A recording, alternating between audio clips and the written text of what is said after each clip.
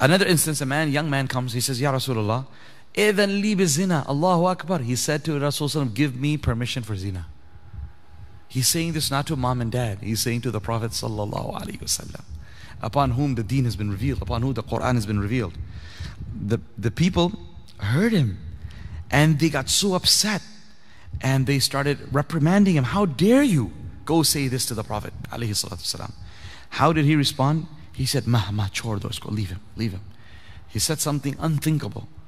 But if someone comes and says to you, why this about Islam? Why this about the Quran? Why I don't understand this. I don't believe this. Or I have a hard time believing this. He's already, what I use the word, infected. Now if you go say, A'udhu billahi minash shaitanir rajim, shame on you, astaghfirullah, you're my son, and you say something like that, it's too late.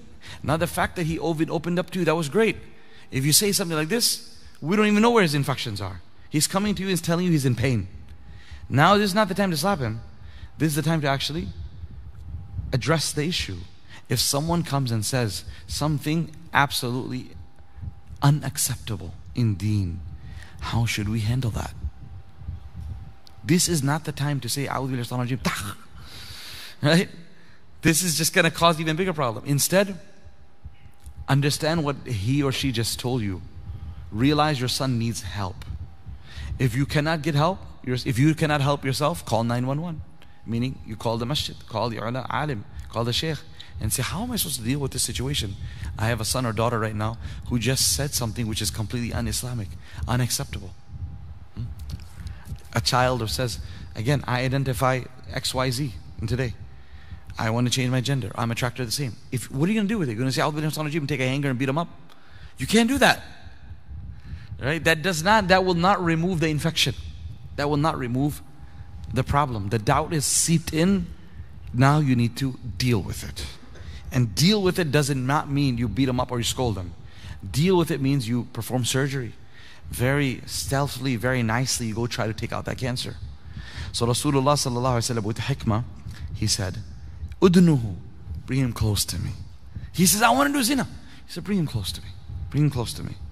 And then, فَدَنَا مِنْهُ قَرِيبًا, he came very close to Rasulullah sallallahu alaihi wasallam. فَجَلَسَ, he sat, and this is what's mentioned, right? لَمْ يُخَاطِبُ مِنْ بَعِيدٍ, the Prophet sallallahu alaihi wasallam did not speak to him from a distance. Hey, boy, don't do this. He brought him close, make him feel special, make him know that, hey, I'm sharing, whatever I'm sharing to you is between you and I. This is between us. No one needs to know about this. You get them in your confidence. Give them what they call it? Safe space.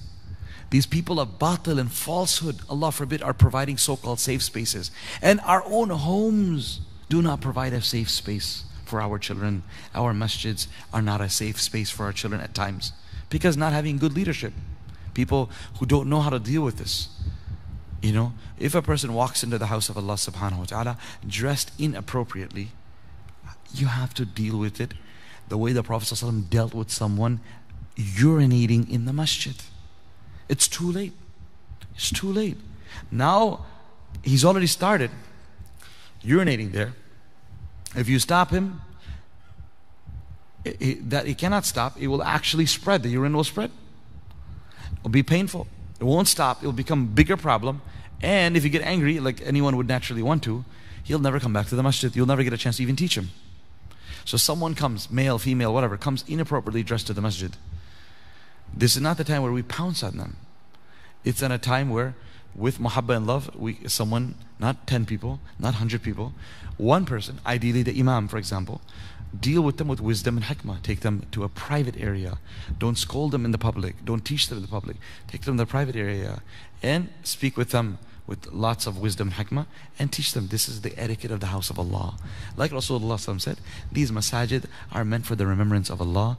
These other things are not, allowed over here. After the man finished. So, because of us not having, they say don't become more Christian than the Pope. Don't become more pious than Rasulullah. Don't think that you have more muhabba and love for the masjid than your Nabi. This is not love for, this is your own personal anger. That's not how it works. You say something harsh to a person and he walks away and leaves the masjid. How are you going to deal with that in the court of Allah Azza wa Jal tomorrow?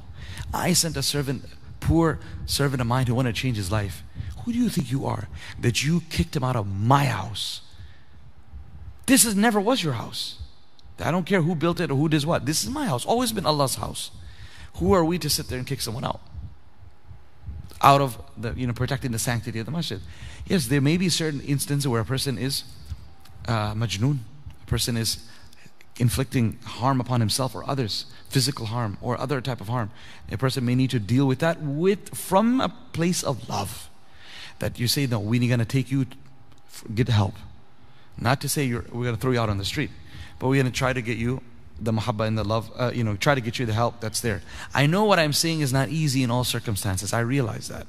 But I'm just simply trying to say is that we try our best not to shut the doors of the house of Allah subhanahu wa ta'ala upon a sincere but misguided individual. A sincere but ignorant individual of the deen. The job for ignorance is that we teach them. The job of all of us is to teach people who do not have the knowledge.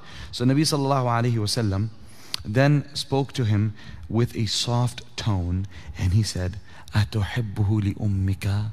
Would you like this for your mother? That someone does this? He says, "La, la wallah, ja'alani Allahu fida'ak." He's changed his tone. May Allah subhanahu wa ta'ala make me your ransom. May Allah make me may Allah make me a shield to protect you from any harm. Never, I would never like this for my mother. Okay. قال ولا الناس يحبونه لأمهاتهم. People do not like this for their mothers either. You're not alone. You're on the right track. You're exactly making sense. You say what everyone says. Yeah. You're on the same page. Okay. Then he says, أفتحبه لابنتك أفتحبه لأختك. Right? Would you like this for your daughter? Would you like this for your sister, your aunt, etc.? فوضع, he's saying, no. فوضع النبي صلى الله عليه وسلم يده عليه. The Prophet صلى الله عليه وسلم put his hand on him. Now imagine a great person like the Prophet صلى الله عليه وسلم. Of course, you got the barakah of the blessed hands of Rasulullah. But imagine how this man felt. That this is the love I am receiving. I'm misguided. Everyone's jumping on me. But look at this Nabi, how he puts his hand on the Prophet, on this man and this young person. And he says, Allahumma ghfir dhanbahu. Oh Allah, forgive his sins. Wa tahhir qalbahu. And oh Allah, purify his heart. Wa hassin farjahu. And oh Allah, grant him chastity. Make him chaste. Make him chaste. Alright?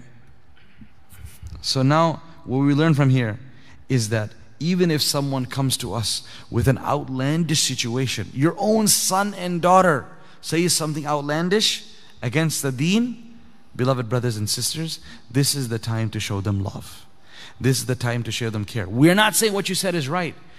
No, you're going to say, but he said something against, he said, this example is like your child, Allah forbid, or not, I hope never happens to your child or my child. But they're already at the roof of the house with a knife in their hand, and they're going to say, I want to kill myself, or I want to jump. How would you deal with this situation? You cannot get angry. You have to talk them out of it in a very nice, soft, loving tone, the way they speak to a hostage taker. No one screams at a hostage taker. Usually they're mentally distraught, psychologically distraught individuals. It's a tense situation. You have to de-escalate it. So when a son or a daughter becomes rebellious against Allah and His Rasul and against your parents, this is the time to now de-escalate the situation in a very calm manner. Your calmness and softness does not mean you approve of what they are saying against Allah and His Rasul, but rather you want them to come down from the roof, come down from the lobby, and not take their life. And then you can get them the attention they need. Right now you need them to put their arms down and open up to you fully, so that you can hold them, grab them, guide them to a better place than where they are right now. So don't think again, are you telling me if someone is speaking ill about Allah and Rasul and I don't get mad? It won't help the situation. Do you not want Allah and His Rasul to be respected? You know what? The ayah you should remember? وَلَا تَسُبُّوا الَّذِينَ يَدْعُونَ مِن دُونِ اللَّهِ فَيَسُبُّوا اللَّهَ عَدْوًا بِغَيْرِ عِلْمٍ. Do not curse those people. Do not curse the non-Muslims and the mushrikeen. Do not curse those who worship someone besides Allah. Otherwise, فَيَسُبُّوا اللَّهَ, they will end up cursing Allah. You have caused people to curse Allah and curse the Prophet by cursing them or their gods first. That's why don't cause a situation for yourself like this. Nabi ﷺ said in one hadith, the gist of which is don't curse your parents. Now, of course, nowadays we're like, okay, yeah, we got that. But that time the Sahaba didn't understand that. What do you mean curse your parents? How could a person ever speak back or curse their parents? Something that was unfathomable. Then he explained. He said, the way that happens is when you curse someone else's parents. Then in retaliation, he says, oh, you said that about my mother? Well, I'm going to say this about your mother.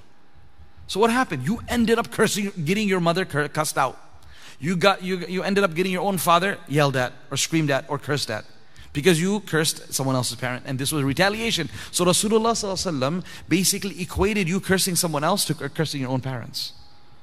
Because look at the retaliation. You curse Allah and you curse a disbeliever or their God, it's equivalent to getting Allah cursed out. A'udhu billah. So dealing with our child inappropriately, now that he is already fed up with deen, will end up getting Allah Azza wa Jal and Rasulullah ﷺ belied. Why, would you like that? I'm giving you a way to understand this situation. Because some of us might say, brother, I love my deen. I don't care if it's my son. I love my Allah. If he says this, that's it, I'm going to go after him. What do you mean go after him? Will you be able to change him? No. He will continue cursing Allah even more. He will continue to curse the deen even more. So this is part of your love for Allah, part of your love for Rasulullah ﷺ, that you de-escalate the situation and not take a stubborn, strong stance at that time. Like mistakes have been made before. We are basically suffering from mistakes of the past. What happened, we can go reflect on what happened. Now let's deal with the situation, and that is we have to do it in a very soft, kind manner. SubhanAllah, so this will become a further introduction to this beautiful hadith. How much ilm there is in the deen is unbelievable. Ajib, from one hadith we didn't go to the second and third piece of advice, which we will inshallah in the future, if Allah Azza wa Jalla grants us all life inshallah. But how do we feel now after listening? Do we not genuinely feel that the only place to find solutions to our problems is in deen? There's no problem, no situation that you and I are going through, or anyone else in this ummah is going through, but that Allah and His Rasul have given us the answer. It's all there in hadith. It's all there in the Quran. It's all there in the writings of our ulama. But a person needs to have this trust. If you're looking for your keys on the roof, how are you going to find it, bhai? How are you going to find it? If we're looking for solutions all over, except for in Islam, we're not going to be able to find it. We're going to be lost. May Allah give us tawfiq to look for the solutions in the deen. Allow us to find those solutions. And allow us to, inshallah, practice on it and share it with others as well. Do any of you here have any relevant questions that you would like to ask before we do the dhikr and dua? Anyone here have any relevant questions? Or just, yes, brother. Do you have some advice about getting people who care about knowledge? Children? Youth? Ages? What ages? 12. Children of getting. What is some advice on towing out a 12-year-old or a 15-year-old? Right. Well, besides whatever I mentioned already about making sure it's coming from a place of love and muhabba, whatever we speak about, it's getting a lot of chance to, you have to understand who you're dealing with, right? Again, let's look at a hostage crisis. What do you do? What's the first thing in a hostage crisis? You let the person speak, correct? If you're screaming, hey, how did you do this, man? This is crazy. That's not going to work. You're going to hear gunshots. Game over, right? You have to let that person vent. He's going to say, I lost my job. I got a problem with my girlfriend. He's going to go on his whole thing. Like, okay. And then you have to show empathy. So we have to let our children, for example, speak. Sometimes it's outlandish. You didn't give me that bike when I was 5 years old. Like, what are you talking about? I gave you 100 other things, and you forgot the other bike that I did get you. Okay, this is not the time to go back and forth. Just let them, vent. and talk about all their problems. Because when children become disobedient, or especially start leaving the deen, this is a symptom of some low-lying issues that you didn't see, or I wasn't aware of, that underlying issues. We have to get to that issue. Until you don't figure out where the water leak is coming. Don't we, when you have a water leak in the house, for example, or your roof leaks, you're like, oh, I wish it continues to rain till my roofer comes. Yeah? Because you want to figure out what's happening. Because if it's not raining, there's no way you're going to figure out where the building is leaking from. So, when it's raining and you start, this is like perfect. Let me take a video. Let me make notes of where it's leaking. So when they start speaking, you want it for them to come all out, all out. When, where, which incident, which place, how did this all start? What triggered this? Get it? Because it's usually trauma. It is trauma many times. And when did this trauma happen? How did it happen? And what is causing this child to become so angry? I mean, this is real things I'm telling you. That it's trauma. This anger is based on some bad experience that they had. Was at the madrasa, at the masjid, at the Islamic school, with a relative, with an uncle, maybe with the way we said. I remember Nadir Ali Khan, rahmatullah alayh, subhanAllah, one of the elders of Tabligh and a professor of Aligarh University. An amazing individual, Allahu Akbar. I remember I heard one time in his bayan, he was talking about his own grandchild, I think so. And he said, he said there was guests there, and the 4-year-old was acting up, so the mom or dad scolded him, the child. He says after the guests left, the child, bursted out crying, and he was angry and he was hurt. 4-year-old, 5-year-old, and he was saying, mehmanon ke saamne aapne aisa kyun kiya? Right? Why did you scold me in front of the guests? Why did you get mad at me? He was so angry and he was so upset and hurt that why did you scold me in front of the guest? He said a 4-year-old has emotions. A 4-year-old has emotions. You cannot just get up and just scold him anytime you want. Because he's broken, his heart broken. What he did was wrong. But you have no right to break the heart of a 4-year-old. So if a 4-year-old has emotions, you think a 14-year-old doesn't have one? That's the problem. I think we just become so emotionless ourselves. We don't understand that people, they have to be dealt in a kind manner. Yeah, we have to correct them, but how do we correct them? So that's a trauma. If a person was scolded, say in front of his cousins or his relatives or so forth, this is the old Desi habit. Always scold the kids in front of other people. Ye bacha bekar hai. How many times I've seen it myself? Almost in front of the public. Yeah, this kid is a useless one. Make dua for him. He's a loser. This kid, he's A+ student. He's doing great. His brother, oh man, barely can get seats. Why do we need to know about all these things? You need, in confidence, you come and share. Can you give me some advice? But in front of the child, you are comparing him to his sibling, her sibling, and you are denouncing them in front of even 1 or 2 or 3 relatives or friends. Absolutely not allowed. But we don't think. Hota ya nahi? Doesn't this happen? This is the norm. This is the norm. And what kind of culture is this? This is no deen. This is jahalat. This is ignorance. Absolutely not deen. So we need to let these children speak, is what I'm saying. You just make mental notes of what's going on. Maybe even record it and take notes. Literally write notes. Because right at that time you're so emotional as a dad or a mom or a sibling or a brother or whatever it is, that you might not be able to remember all of that. So if there's a possible, you just record that conversation with the sake of literally re-listening to it and taking notes to figure out exactly what it is. Because when a person sometimes loses their temper, they let it all out. You need that. You need that venting session. Got that? That's the very first thing. Once you figured out when and where and how this trauma happened, then you try to start addressing it. And people who are victims, like anyone therapist will tell you, the last thing they want you to hear, and which is incorrect, is to tell them that it was their fault. Doesn't work like that. You have to shift the blame from that person, because he will never be able to heal if you keep on making him feel incorrectly that it's them to the blame. Oh, why didn't you tell me at that time? Okay, it's over. Why, you just say, okay, at that time, you know what? I didn't know. I wish I knew. I wish I knew. Not to say, why didn't you tell me? Because that's just going to make him even more angry. So you say, I wish I knew this happened. I wish I was aware. May Allah forgive me for not doing more than whatever I have done and I did to find out this situation. So what I'm saying is you need to basically give them a reason or an excuse for their behavior. You have to make them understand. Not to say that what they're doing is right, but rather give them a logical explanation so that they feel not violated. They feel that you are understanding where they come from. Not to say what you just did is right. I understand your frustration. I may have done the same thing. I may have broken this vase out of anger. I understand where you're coming from. Is it right that you broke a vase? No, it's not. We don't need to talk about that right now. We're simply letting them know we understand the underlying issues that cause them to lash out, for example.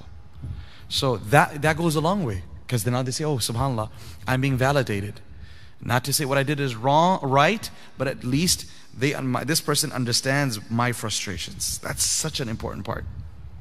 And then the third thing is you start paving a way out for them.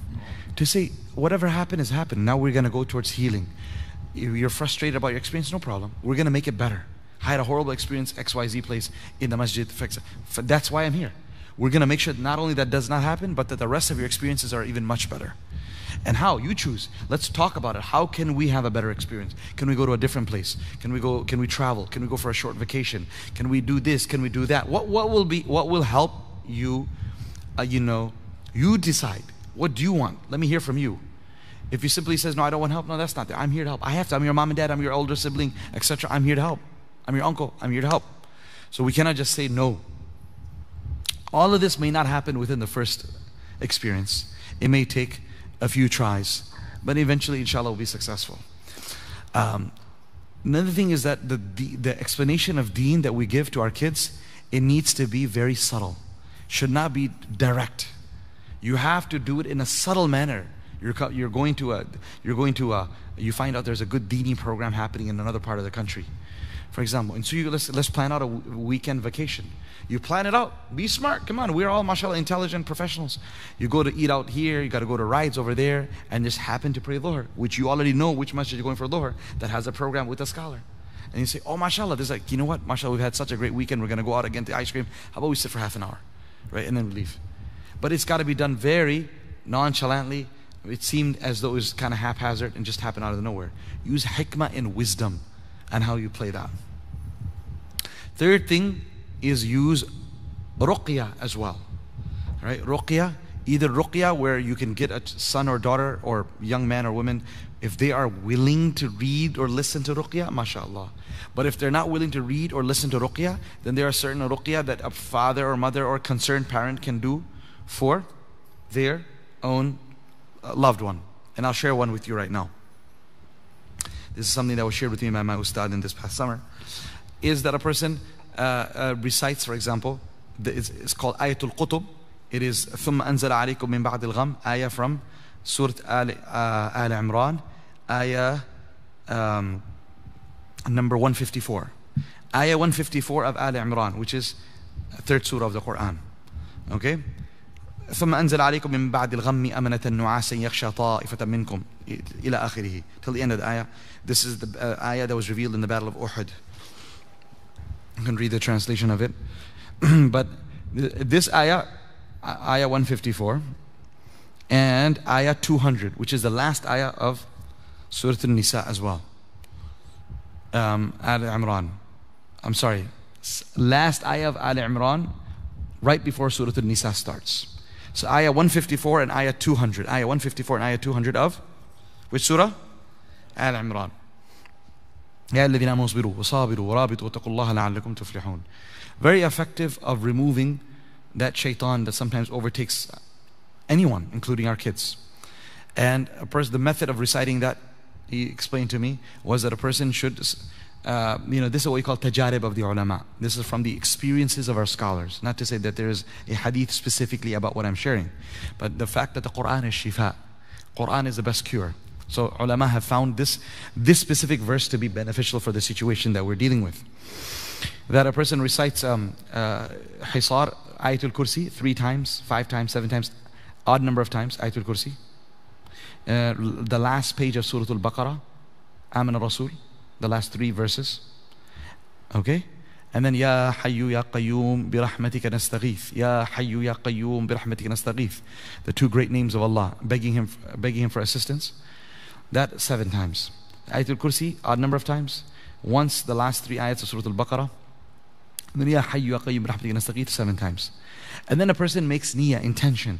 Through the barakah of these recitals, Allah is protecting me. Like an aura of protection around me, and an aura of protection around the brother or sister, son or daughter, nephew or niece, uncle or aunt, mom or dad that I'm making dua for. Once that's done, then we begin to recite this ayah. ثُمَّ أَنزَلَ عَلَيْكُم مِّن بَعْدِ الْغَمِّ. Read this odd number of times. However much Allah gives you tawfiq. 11 times, 21 times, 41 times. With focus, that through the barakah of this, Ya Allah, whatever is sitting on their mind may be removed. Whatever is sitting on their heart that is taking them away from the deen may be removed. And the next one is Ya ayyuhalladhina amanu isbiru wa sabiru wa rabitu, the ayah I shared with you. Read that as well.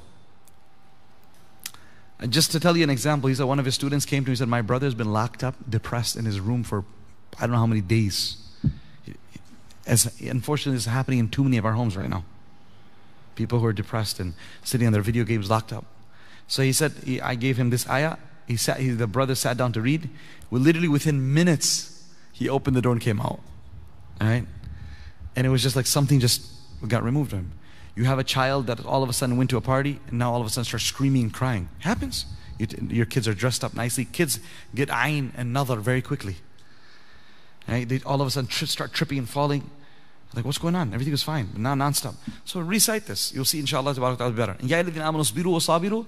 This is for istiqamah on the deen. Istiqamah on the deen. Along with the method I shared with you, he advised that Ya ayyuhalladhina amanu isbiru wa sabiru rabitu, this last ayah, ayah 200, should be recited on a food item that we eat regularly at home, with children, or whoever you're making dua for. Say something every single day, you're going to put sugar in their tea or coffee or whatever else, or anything else. You're putting on salt. Something that's going to be used on home regularly. Recite this verse odd number of times, 21 times, more or less, and blow it on that food item so that it's being ingested every single day. So, to wrap that up, is that ruqya is very important in this day and age in dealing with all of these situations. Because beyond all the external ways that we use to treat our sick individuals, spiritually sick individuals, we have to use Quran as well. Because there's no doubt that this is a massive attack of shaitan on our children and our community that we are seeing the suffering of. Does that answer your question? Good. So thank you for asking that. I think others also benefited from that. Ji.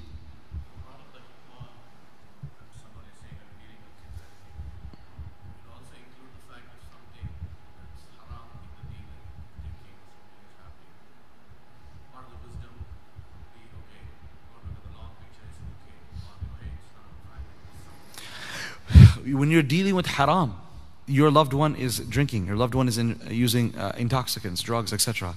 This is haram. What am I supposed to do? Well, now we have to realize that your goal would be that I want to, in my heart, it's like, Nabi Sallallahu Alaihi Wasallam said, if you have the ability, stop it with your tongue. If you have the ability, stop it with your hand. If you have the ability, if you can't do that, all that, then at least feel bad about it in your heart. The situation right now is you're dealing with an adult who will just easily walk out and even go into a bigger problem. So you are now, it's not like it's not under my roof. Well, at least you want someone to remain a Muslim under your roof. If right now, if we make it difficult and we say, no, this is not permissible, more than likely they will leave the house and then unfortunately leave Islam as well. So we are not okay with them indulging in haram, but we're looking at the big picture that if we now, it's like what this hadith says, if you cannot, then at least feel guilty in your heart. And so yeah, you cannot. Right now you cannot grab their beer bottles and throw it away because depending on who the person is, but they may end up just becoming violent and physical with you or just leaving the house. And it's not like good riddance. I wouldn't say that, because there are chances of people actually coming back to the deen over time. Especially, I want all of you to understand the importance of ruqya, even for addictions. It requires a lot of ruqya as well, on top of all these other things that you might be, beneficial. So it takes time. Ruqya doesn't happen. How many people are actually practicing on ruqya? How many people are sitting there reading adhkar? How many people are reading tahajjud? How many people are doing various things? Unfortunately, not too many. People just come, I try to talk my son out of it, but he doesn't listen. Well, talking is not going to work always. Sometimes you have to talk to Allah. Right? Just sit there and speak to Allah subhanahu wa ta'ala and use all the means available, spiritual means available, to combat this issue. Yes.